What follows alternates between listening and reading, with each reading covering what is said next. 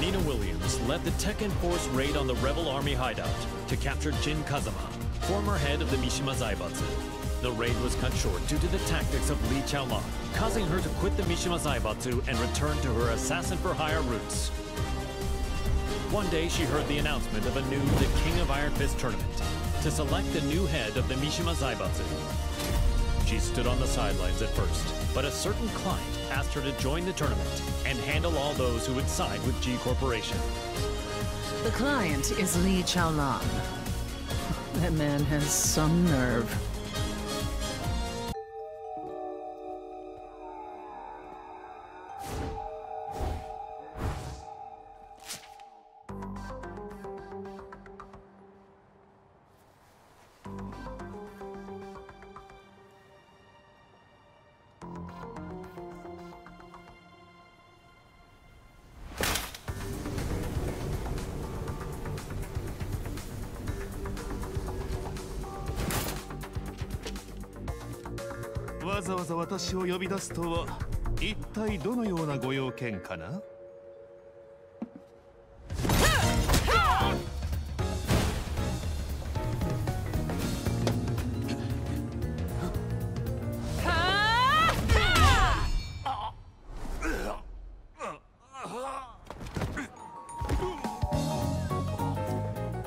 That was for blowing up the whole building.